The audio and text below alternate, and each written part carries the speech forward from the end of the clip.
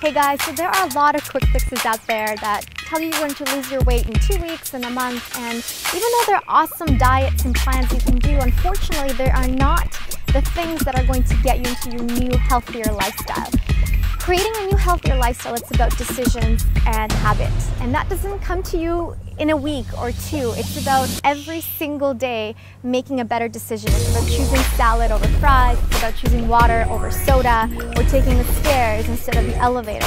It's about creating new enjoyment and living a healthier life for yourself that will help you get to the next level of your well-being and your health. Okay, so think about every decision you make every day, because each decision that you make influences who you are to be tomorrow and what kind of life you're about to live tomorrow.